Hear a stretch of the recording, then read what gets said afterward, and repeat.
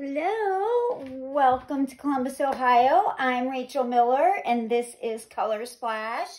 So I am continuing my experiment on this beautiful October afternoon. I am using a pearl base, which means I have some satin enamel mixed in with my acrylic paint. However, I have dramatically lessened the amount of satin enamel I have in my paint because I'm painting on traditional canvas and not a tile. The difference when you paint on an unglazed tile is that because it's so porous, it kind of locks your painting down exactly as you do it. So what you see is what you get when you're done with the painting. Pearl mix is a chemical reaction that occurs between the satin enamel and the acrylic paint because one is oil-based and one is water-based. And so that reaction can continue to occur even once you're done painting and the piece is sitting drying. And I found that that reaction will occur for the longest period of time when you paint on a traditional canvas. So what I'm trying to do is kind of counter the effects of that reaction by backing off of the satin enamel some and seeing if we can get it so that what you see at the end is pretty much what you're going to end up with dry. So I am going to start off, I'm going to use a little different color palette today, but I'm still going to start with my Payne's Gray by Arteza. And I think I'm going to do more of a traditional flower, although this paint is not coming off the stick the way I hoped it would today. Well, it's doing really well actually right now. I maybe spoke too soon. Whoops. Okay. Of course I just did that.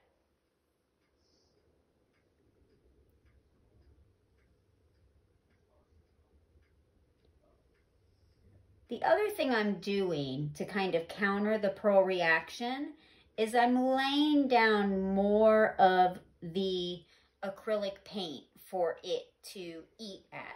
Because the acrylic paint is almost food for the pearl paint, okay? So the more of it I have down, the more of it I'm going to be left with at the end because there's more for it to eat, and so there'll be a little bit more leftovers basically.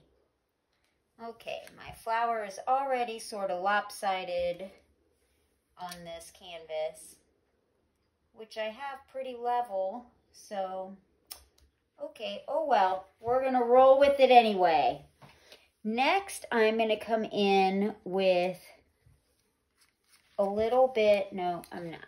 I'm gonna come in with my Titanium Buff by Amsterdam. And I'm going to be very generous with the Titanium Buff. The Titanium Buff is a color that's really important to me when doing these pearl paintings. It creates all of the dimension. I get a lot of comments that my pearls look very 3D, and how is that the case? Well, part of the answer, not the whole answer, but part of the answer is that I'm using this Titanium Buff color, which kind of acts as a highlighter for the pearls. So I go very heavy on this Titanium Buff color. It is definitely critical to getting really pretty pearls, in my opinion. So now I'm going to come in with a little bit of Primary Magenta by Amsterdam. And I'm putting these colors down next to each other, not 100% on top of each other.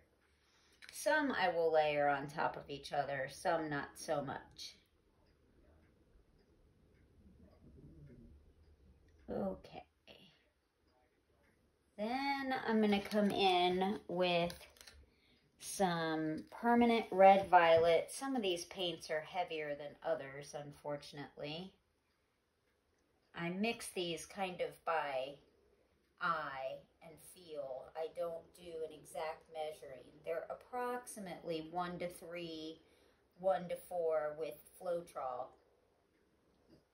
But I just kind of eyeball it and go by consistency. Oh shoot, I'm missing one of my colors. Hang on. Where is it? Oh no. 1 second, guys. I'm missing one of my key colors here. Sorry for the noise. All my aluminum foil. Okay, this is Persian Rose by Amsterdam, and this, if I had had it out, would have been watered down slightly. Now, also something to note is I tend to paint on a much thicker base than what you typically find in pearl paintings. A lot of people do that method where you kind of pour and tilt. You put the pearl paint down, then you lay down your acrylic, and then you tilt really fast and kind of thin and spread that paint out. That is clearly not the method that I am utilizing. I'm coming in with a little bit, oh, actually, pardon my reach. I'm going to put in a little bit of Pebeo Iridescent bronze, which looks spectacular. Or not bronze, copper, sorry. My brain. Sometimes I wonder if it's always turned on. This iridescent copper color is so gorgeous. Okay, almost out of that color. Then I'm going to come in with just a little bit of this color, also by Amsterdam, called Transparent Red. And it is just that. It is a very light red color. Gosh, I need to slow down. It is not very opaque, so often it can go missing in paintings depending on where you put it. Let's see. I think I'm going to come back in with a little bit more of the Payne's Gray.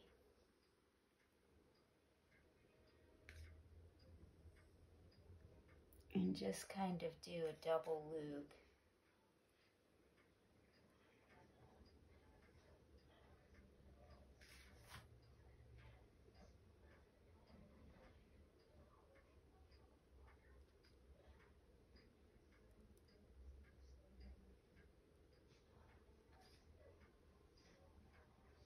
Whoopsies.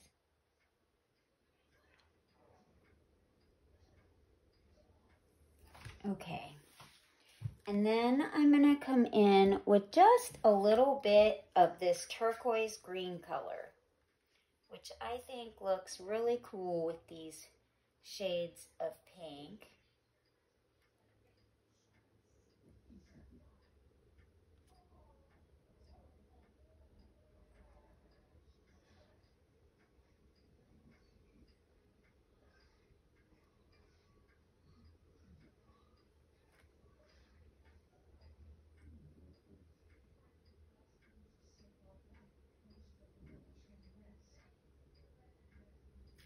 And I'm going to do a little bit of a shade called Brilliant Blue.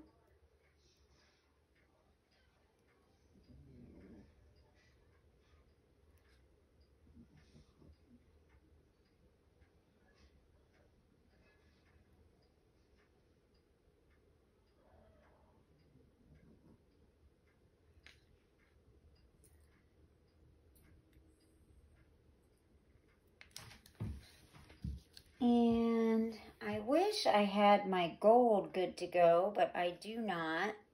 So I'm going to have to skip that.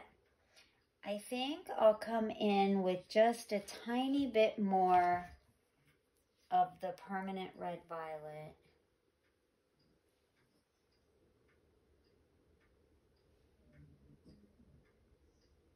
And then I think I'm going to last come in with a custom color that I made using neutral gray and Artist Loft white. It's just a very soft gray color.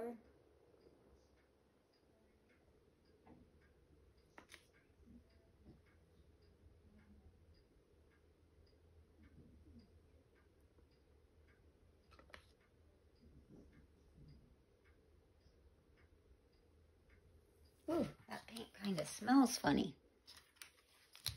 And maybe a tiny little bit of silver. And this is an Arteza silver.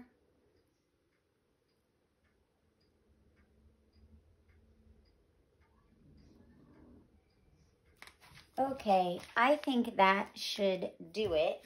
So I'm going to grab my cell activator and I'm going to try to float it here over the center. And this is simply Amsterdam Lamp Black mixed with Australian Floetrol. And I need a pretty good center of this because it's got to blow out across the entire painting. And what I'll be left with at the very end is just a little bit of negative black space in the center of the piece, which is why I've kind of nicknamed this technique my black hole series, or my black hole technique.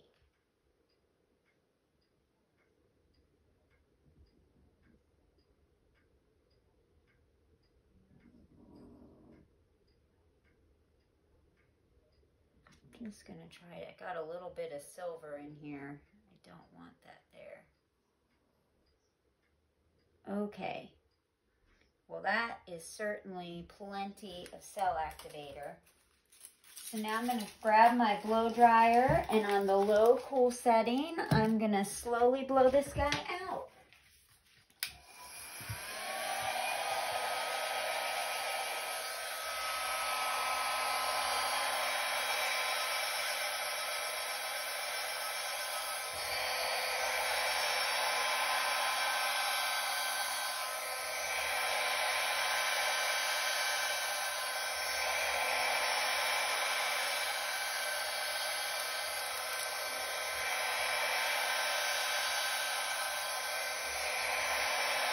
Wow, I can already see this is going to be gorgeous.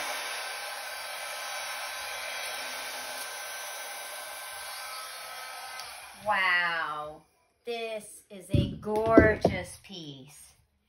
Holy moly, these colors are crazy cool together. There's a little bit of bare white corner, and I don't mind that one bit. I kind of like the way that bare white corner looks. I'll show you guys what I mean in a minute, in case you can't see it from your perspective. But oh my goodness, is this a gorgeous piece. I am so excited about this. The pearl cells are just popping up all over the place, which is interesting, because this is a lesser mix, but it certainly isn't slowing it down very much. So what I'm going to do, and you probably already know what I'm going to say, in order to kind of close up some of this black hole, I am going to grab a clean skewer and a clean paper towel, and I am simply going to dip my skewer into the cell activator and gently kind of slightly scratch at the bottom of the canvas.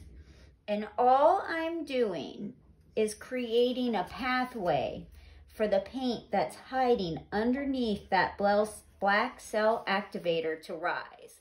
I'm not using any silicone. There's no silicone in this anywhere. I am just simply creating an open pathway for the pearls to pop through the cell activator. And oh my goodness, you can see them coming up.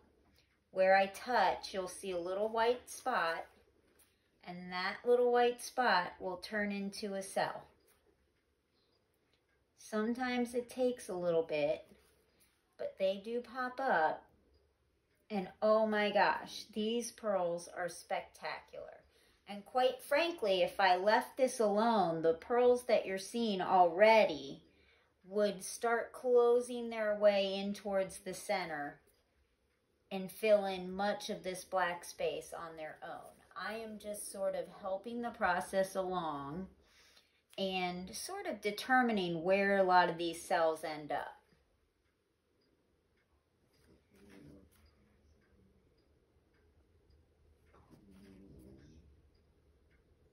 Now, sometimes they don't want to pop up, so what I will do is use the back side of the stick, which has a larger surface area, and will kind of remove some of that cell activator and suck the paint underneath right up with it. And you can see it just happened there.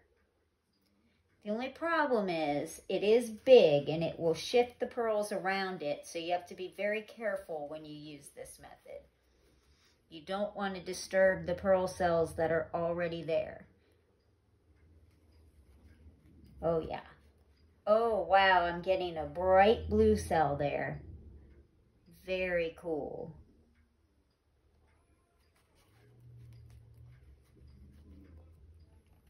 Very, very cool.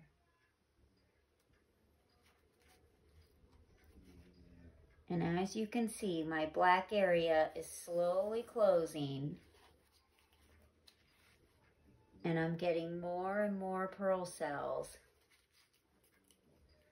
filling in. And oh my gosh, you're gonna love this when you see it close up. It is just gorgeous. Now, the reason I'm using a lesser mix, if I didn't say already at the beginning, it's because I'm hoping that this pearl reaction will slow down as it's sitting and drying. On a tile, it slows almost instantly, but on a canvas, it will continue to grow and change the longer it's sitting there drying. And so what you see at the very beginning is not what you end up with. And I like to be able to really predict what I'm going to end up with in the end. So that's why I'm messing with these ratios on my pearl mix to see if I can come up with a mix that is a little less reactive, so that when I paint on a traditional canvas, I can predict what I'm going to end up with. And holy moly, you guys are going to die when you see this. Here, let me bring you in for a closer look. Oh my word, is this not gorgeous? Look at these spectacular cells. These colors are just gorgeous together. There's that copper color. Oh my goodness. Oh, and that blue looks outrageous. I just love the sunset colors blending with the sky colors. So beautiful. And I'm really hoping that this is going to keep its initial look once it's dry. I mean, look at that. That is so gorgeous. It is hard. I mean, it's even prettier in person. I wish you guys could all be here in my kitchen to see what I'm seeing. I'm so taken with this. I mean, these colors just look like they're glowing. Looks like there's a light behind them, sort of lighting them up. And those dark cells are really cool. Oh, and look at the gentle pink halo in these. Where is the gentle pink halo in here? Oh my word. So beautiful. I am really excited about this piece. So because I'm not good at editing yet, I'm probably going to have to do a dry results video once this and the one I did a few minutes ago are dry. And hopefully they're going to look a whole lot like they look right now, because they are gorgeous right now. Well, thank you so much for joining me. I have had a wonderful, wonderful time painting today. Really great time. I'm going to have to start cleaning up soon, which stinks. I could sit and paint all day long. Never get tired of the surprise in this art form. Anyway, thank you so much. If you had fun with me, please remember to click like and subscribe. And as always, happy painting, y'all. See you next time.